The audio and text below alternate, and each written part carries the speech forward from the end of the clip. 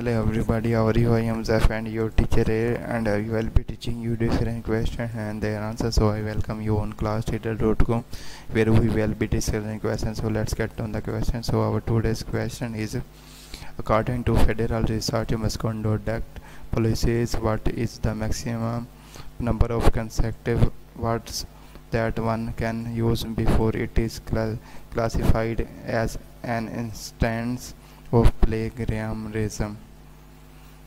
The correct answer of the question is, there is no official federal standard for the number of consecutive words that can be used.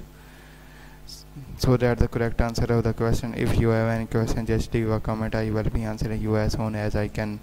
Thank you very much for watching the video. Please do not forget to like, share and subscribe our channel. Until next question, bye bye.